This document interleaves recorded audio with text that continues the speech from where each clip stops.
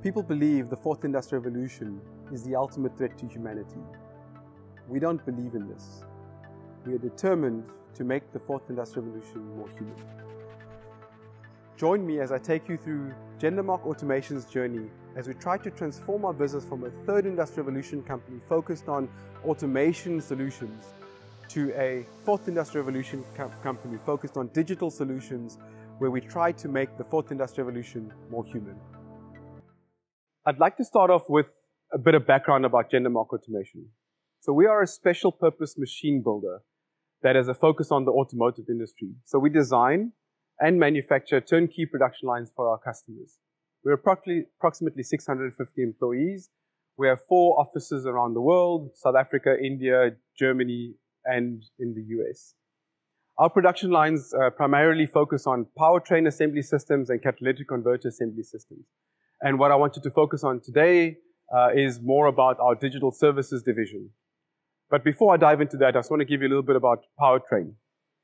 So for us, powertrain is engine, axle, and differential assembly system. So for example, this is a production line we've designed and built for one of our customers in the US. It is actually a differential assembly line. It assembles differentials at approximately 48 seconds. So every 48 seconds, we're producing a differential off that production line. And as you can see from these pictures, there's engine, axle, and even now more recently, electric vehicle assembly systems. The other area of focus, as I mentioned, was catalytic converter assembly systems. And these comprise of various types of systems. This one on my top left here is a manual assembly process that we've put together, where we focus on utilizing the labor and people on a production line. And in complete contrast to that, you see over here a fully autonomous production line we've done for one of our customers in Germany, where there are absolutely no people on the production line. All the raw material is delivered on conveyors, and the finished goods are taken away from on AGVs. So in a nutshell, that's what Jendamark has been focusing on for the last 20 to 25 years. And where we're headed to is really into this new era of the fourth industrial revolution, or Industry 4.0. But we have a clear focus, and that is to make the fourth industrial revolution more human. It is one of the fundamental values that we have within our digital services division, is to really use technology to unlock human potential. And to better explain our thoughts on the fourth industrial revolution, I want to start off by debunking some of the myths around this topic of the fourth industrial revolution. And the first one is that the fourth industrial revolution will make jobs obsolete. And I want to use a South African example to better explain this idea and why we don't agree with that. And what you can see over here are 6 organizations that operate in South Africa. And above that are these circles. And the size of the circle represents the number of people they're employing, directly employing within their organization. So I'll give you a minute to try and match the organization with the size of the bubble, which represents the people that they employ. I'll give you a second to actually give it a think, bearing in mind it's purely a South African view. And here it is. As you can see, some of the biggest organizations in South Africa don't necessarily employ the most people. And what's really interesting for us is that you see a fourth industrial revolution digital business like Uber, actually over the last 6 to 7 years, has actually created 13,000 opportunities in the form of drivers for people in South Africa. So this notion that the fourth industrial revolution is actually going to be taking jobs away, we don't believe in that. In fact, applied correctly, the fourth industrial revolution can actually create jobs for people. And I think people often mix up this idea of automation, which is what some of the big organizations and manufacturing organizations are focusing on, which actually does take people off production lines, versus digitalization, which is what Uber has actually done. They've digitalized the taxi business and actually created 13,000 opportunities just in South Africa alone. So the next myth that I'd like to debunk is this idea that the fourth industrial revolution is going to require more skills. And I'd like to use the simple example of a London taxi cab to illustrate this example, why we don't believe in this. And I'm not too sure if you're aware that in order for you to get your London taxi cab license, you have to memorize 25,000 street names. And what makes it worse, during your test to get your license, they give you random locations within London, and you need to recommend the quickest route to get from point A to point B from those 25,000 streets. And you have to do all of that by memory. Whereas if you take a look at it when you can apply technology, and the Uber example applies again, by simply using your smartphone, you're able to empower a person with just a driver's license to not only navigate the busy streets of London, but also understand where traffic is and actually provide an even better solution than the London taxi cab. And the point of the slide is that if applied correctly, the fourth industrial revolution technologies has the opportunity and the ability to actually empower semi-skilled people to do much more complicated tasks, as in the example of an Uber driver. Just by having a smartphone and a driver's license, you can actually become a taxi driver. And for us, this is an important concept. We want all of our solutions that we develop at Jendamark to be able to empower semi-skilled people to do more complicated jobs. This is the only opportunity we believe to actually bring more and more people and more underprivileged people into the economy and start contributing to society. The next myth that I'd like to talk about is this idea that the fourth industrial revolution can only be applied once you finish the third industrial revolution. And we think that this is not true at all. What we believe is that each of the industrial revolutions offered a different type of technology that solved different types of problems. And what's more important for us is to really understand what a customer problem is and apply the right solution to that particular problem. And it may not necessarily require automation. It might be straight digitalization, or it might require a combination of the two.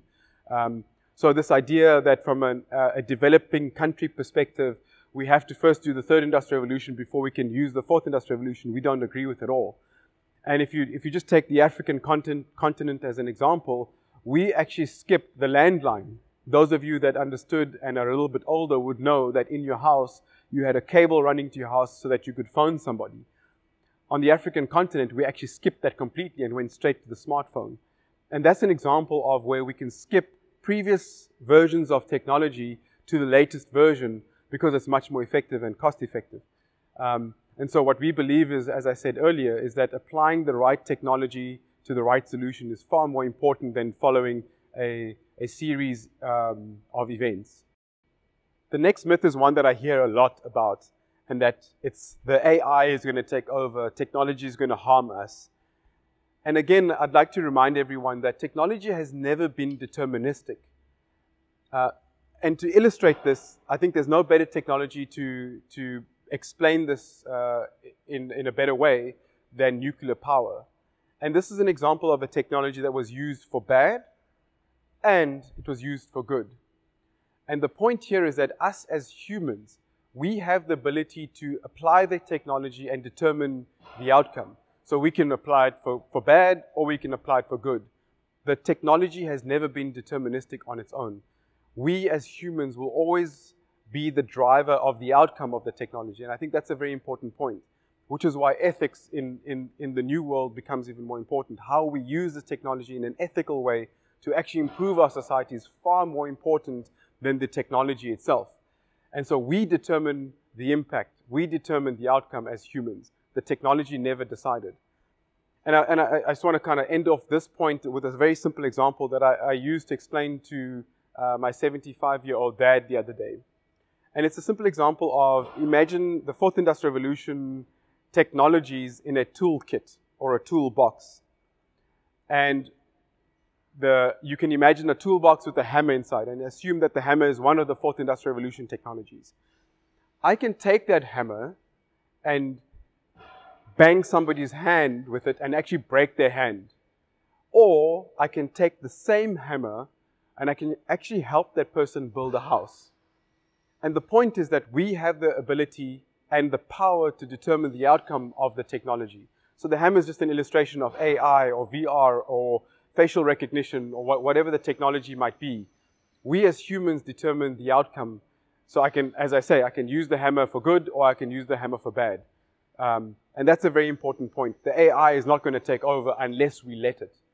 The AI can do a lot of good and create a huge amount of opportunities for us if we decide it. The next myth I'd like to talk about is this idea that the fourth industrial revolution has no space for the developing world or in the developing world. And to better explain this, I just want to use these population pyramids to explain the point here. And what you can see over here is a population pyramid of Western Europe. And just to give you an idea of what it's illustrating here is that at the bottom here is the size of the population from ages 0 to 5, all the way up to approximately 100 years old. And on the one side is male, and on the other side is female.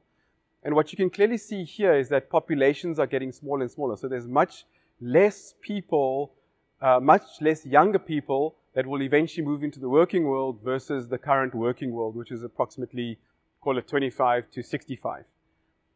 And what that means is that the future, there will be less and less future people that can work in factories or banks or in industry as a whole. And when you have less people coming into the working world, that means supply is less, and Economics 101 tells us demand goes up, and when demand goes up, the cost goes up, which is why you see huge labor costs in the developed world. It's purely because the populations are getting smaller and smaller. It's a pretty simple concept to understand. And so one of the biggest drivers of the fourth industrial revolution is to make developed countries more competitive, because if they don't become competitive, they lose out to business to developing countries where labor rates are much lower. And so what the idea behind the fourth industrial revolution from a developed world perspective is to use technology to do more with less people. And that makes a lot of sense. I mean, you have to try and automate a lot of these processes because there's just not enough people to do the work that needs to get done. And in complete contrast, as you can see over here, the African population pyramid is literally a population pyramid, and a huge youth bulge that's on its way. This population is approximately 1.3 billion people. This population pyramid is approximately 260 million people. So even the scale is not quite correct on my slide over here. And this is projected to become 2.2 billion people in the next 10 years. And the scary number that really saddens me is the fact that in South Africa alone, 75% of our youth is actually unemployed. Our national unemployment number is around 35 to 40%, but 75% of our youth is actually unemployed. And so what we believe is that if we apply this set of technology to solve this problem on this population, we'll have a huge social crisis. And so what we believe is that we have to change the paradigm on what we do with this technology. And we have to use technology to do more with more people. And to do that, we have to understand the difference between automation, which is what's required in this society and this population, versus what we believe is the real opportunity and the solution for this population is digitalization. And what we firmly believe is that the space for the fourth industrial revolution is far greater in the developing world than what it is in the developed world, simply because we have populations that we're able to network and connect and do things in a much more efficient way because we have the manpower, we have the labor, we have the human capital that these populations don't have. Having spoken about the different challenges around the different types of population pyramids, that doesn't mean from a developing country perspective we can't learn from what's been already adopted in the developed world. And to explain what I mean by this, I just want to compare two hotel companies. I think everyone's pretty familiar with Hilton and everyone's pretty familiar with Airbnb. And I want to just do a comparison between these two organizations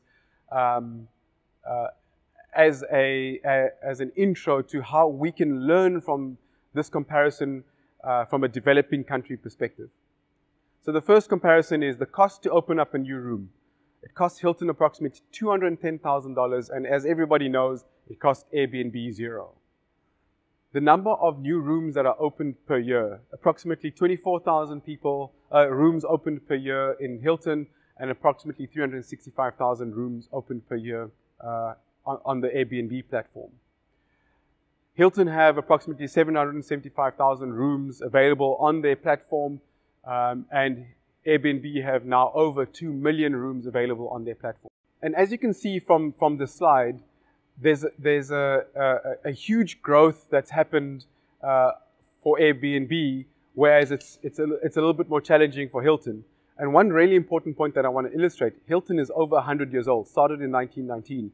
Airbnb is not even 15 years old yet, and they're already a $38 billion organization and already taking it to Hilton. And the way we describe this is that it's actually a new game that Airbnb are playing. And the simple analogy I give people is that imagine you're playing football and your opponent is actually playing football against you, We have referees that guide us and control us so that we play against each other according to a common set of rules. And that's exactly what's happened over here. Hilton have been playing, have been following the rules and playing against the Sheraton and Marriott, etc., etc. And along came Airbnb, and while they were playing by the same set of rules, what happened is Airbnb came and picked up the ball with their hands and ran with it. So they've completely changed the rules of the game. While Hilton was competing against Marriott, Airbnb came along and changed the rules and is playing a completely new game. Having said that, it's not like Hilton or any of these hotel chains have not been adopting technology. In fact, it's the complete opposite. They all have online booking platforms. They all have integrated payment systems. They all have big data analysis, which drives their surge pricing. And even more recently, I had an experience at a Marriott hotel in the US where I did a complete online check-in using my mobile phone. I arrived at the hotel. I showed them my identity document, and I actually then walked straight to my room because my room number was available on my phone, and I actually opened my room door using my phone. So it's not like these hotel chains or Hilton in this particular example haven't been adopting technology. It's really about understanding where you adopt this technology and how you adopt the technology. And if you look at Hilton and many other organizations, including some of our manufacturing customers and including Jendamark ourselves, what we're doing is we're taking our existing operations, applying technologies to improve our operations at an operational level. And what we believe is that this is just an evolution. So we're improving our business operations by using technology, which is not a bad thing. But what we see is that Airbnb have changed the game from a business model perspective. They've used the new technologies that are available and created new business models. And so what you see is that Airbnb have created new business models, which is what we believe is the actual revolution, which is why we believe it's the fourth industrial revolution.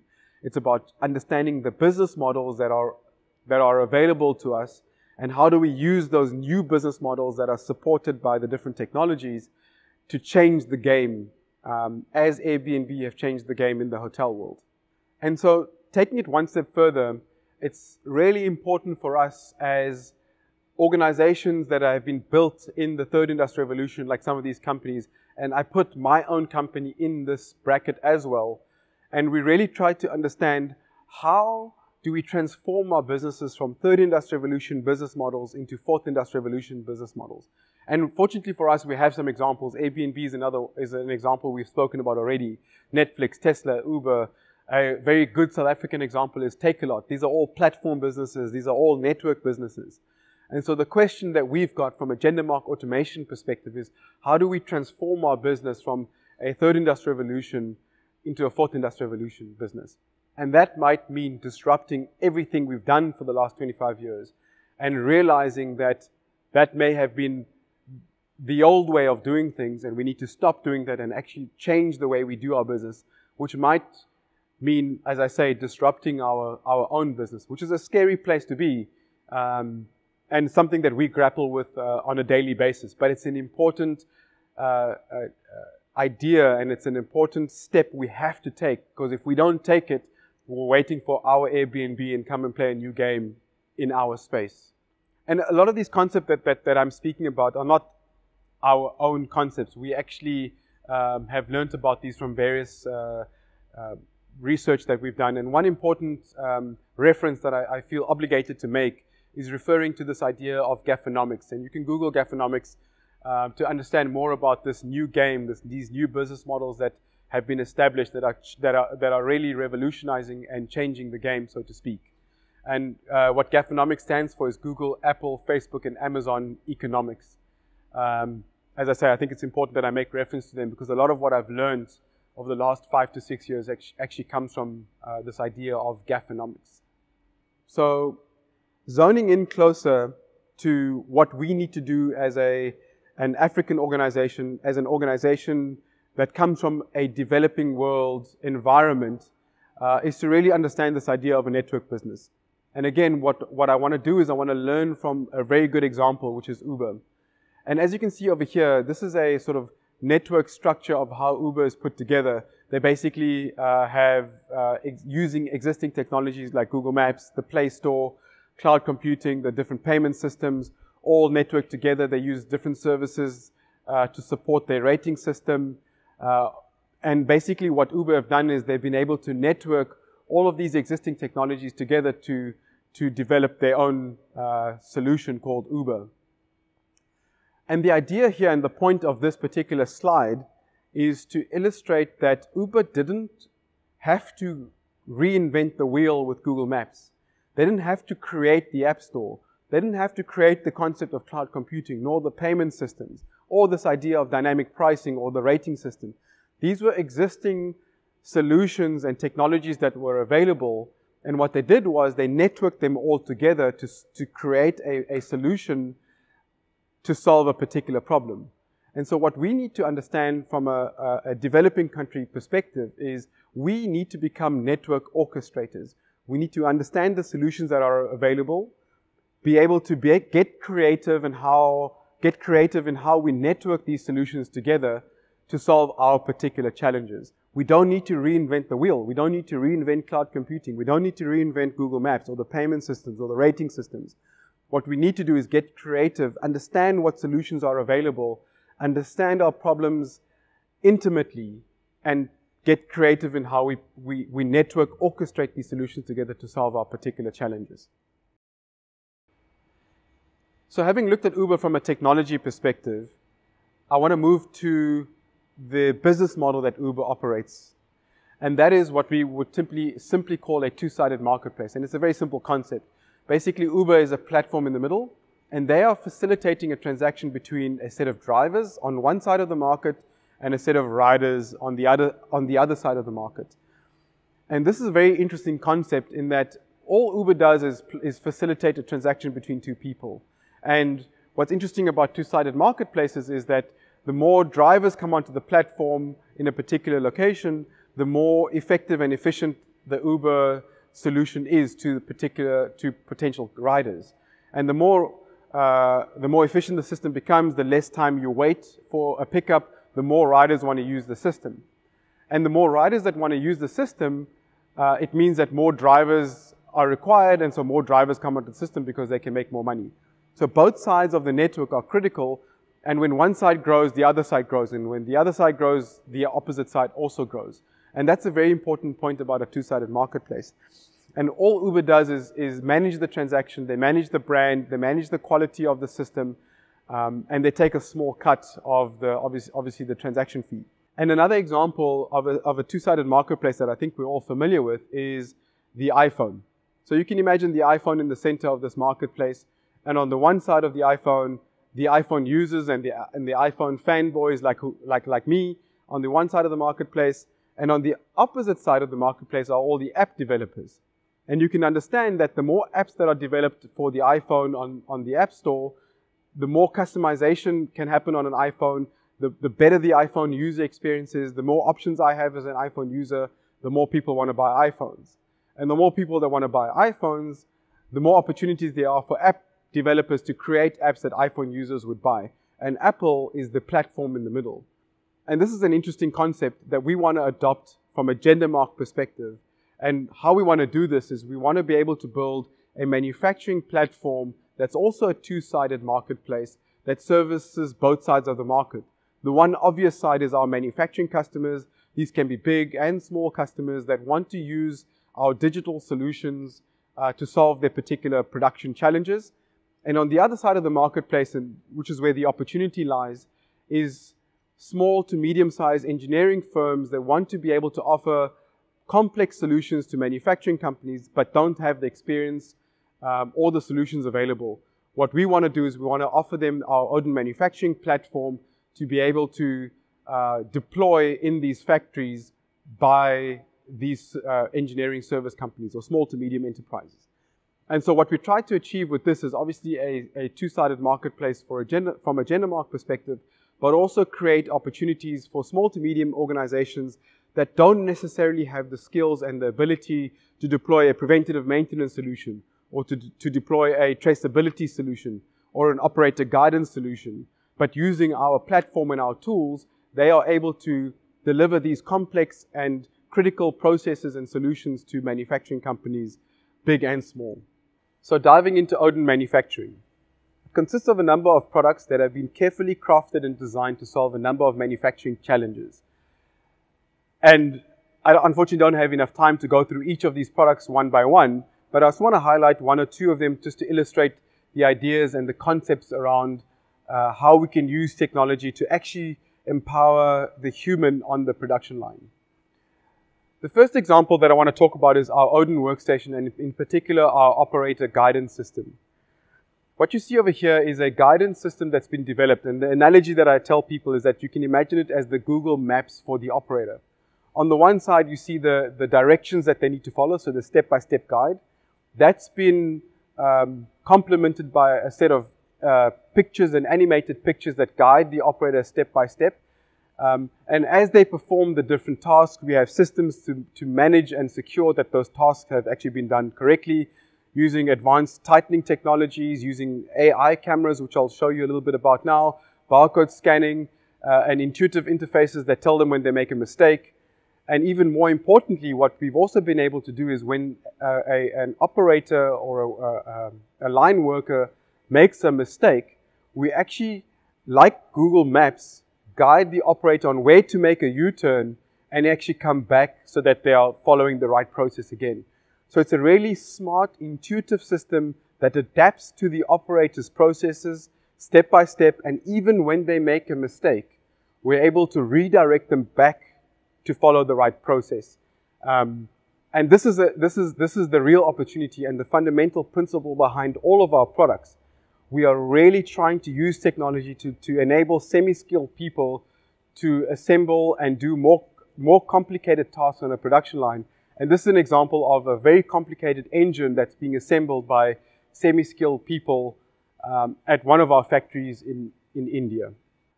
And one of the other use cases of technology to really empower an operator on a production line is the use of AI and machine learning using camera systems. What this little video clip is illustrating is our ability to create an AI model of this bolting tool. We can now, as a result of that, we can now determine the position of the bolting tool and even where the tip of the bolting tool is, so that we can actually control the sequence of events that happen using that bolting tool. So what's really critical in this process is the sequence in which the operator tightens these bolts. And if the operator makes a mistake and goes to the wrong position, we can actually disable the tool, indicate to the operator on the operator guidance system to say that you're in the wrong position, please move to the right position. And so this is a use of technology to really guide the operator to prevent them from making a mistake. We've also created a number of other solutions that empower operators to make sure that they pick the right components, as you can see over here. We've also created a virtual button down here. You see the red square. What that does is also allows us to reduce the cost of the station. So we now no longer need to buy expensive buttons and install them on the station. We can actually start to create these virtual buttons, and in the future we'll be making more and more of these virtual devices that at the end of the day reduce the overall cost of the station significantly, because we are really taking advantage of AI and vision control systems to guide the operator, and in addition to guiding operators, we're actually reducing the cost of the station.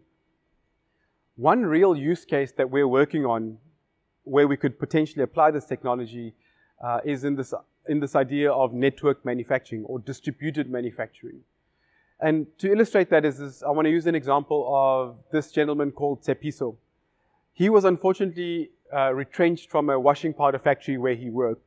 And while he worked there, he actually learned the skill to actually manufacture washing powder. And so what you see in this picture is him actually manufacturing washing powder at a low scale in his backyard or in his back garage.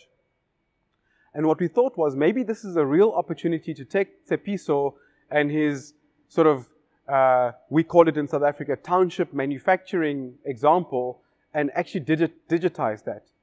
And so what we've done is we've concepted a machine that runs ODIN Workstation, that has the AI cameras that actually is able to control the volume and the sequence in which Tsepiso puts the chemicals together according to a particular formulation. And what we want to do is we want to be able to build a network business around Tshepiso's assembly cell. So let's call it the Uberization of washing powder. And on discussion with Tshepiso, we asked him, what are your biggest challenges? And the biggest challenge, he said, is that his formulation that he's come up with is not actually approved by any certification bodies. So actually, technically, he's not allowed to be manufacturing washing powder. So what we thought was, if we could connect him and digitize his business, what we could do is we could create an expert interface. And so what this expert interface could theoretically be is an interface where somebody that has the skills and has the approval, that understands the approval process for washing powder formulation can actually enter in the formulation of the washing powder. That person doesn't have to be close to where Tshepiso is. It can be in South Africa, it could be in Germany, it could be in India, it could be in the US. Doesn't matter, because it's all connected. So what we could now do is we could bring experts from around the world to create formulations for Tshepiso's washing powder process. Once those formulations have been downloaded onto Tshepiso's manufacturing cell, the AI and the control systems we've developed, as I illustrated earlier, actually control the sequence and make sure Tshepiso follows the right process in manufacturing the washing powder. What we can then do is obviously build a cloud application. We can build an app for Tshepiso. We can use location services so that his customers know where Tshepiso is.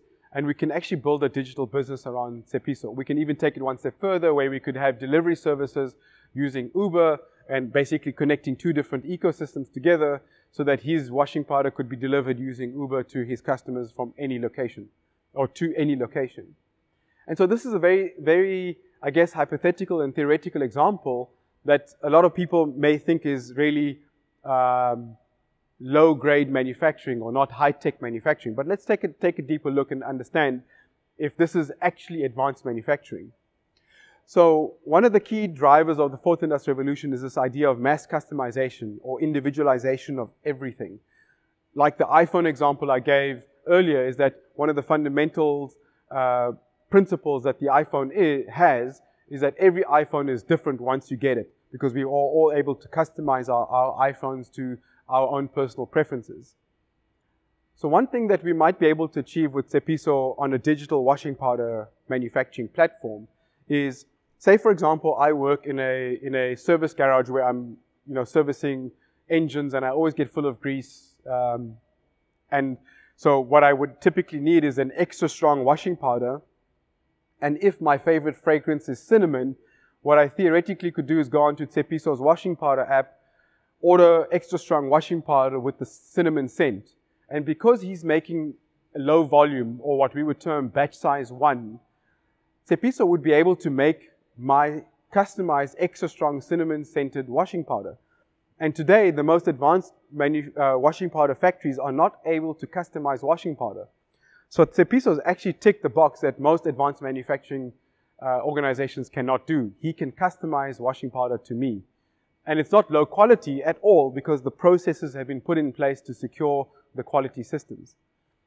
The other important part of advanced manufacturing, which is really important to us, is our obviously environmental impact. And one of the biggest challenges with washing powder and most fast-moving consumer goods is packaging and the recycling of the packaging.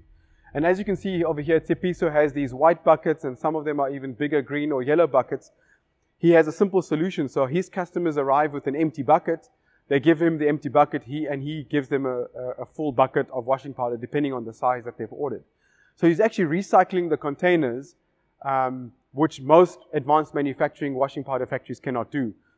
Today, when you buy a packet of washing powder from the most expensive retail stores out there, the 99% of the time, the packet that the washing powder is in is not even recyclable. Yet Tshepo, in his township manufacturing facility, he can recycle packaging that a lot of advanced manufacturing organizations cannot. It is obviously centered around empowering individuals. So what we've been able to do is obviously create a digital business around Tshepiso. We can obviously create opportunities for him to find new customers. We can help him with his, or we can digitize his logistics, his inbound and outbound logistics, because it's all digitally controlled. And more importantly, what we can now do is we can scale the concept to multiple people. And in South Africa, we call it townships. We can now scale Tshepiso's washing powder concept to every single township in South Africa.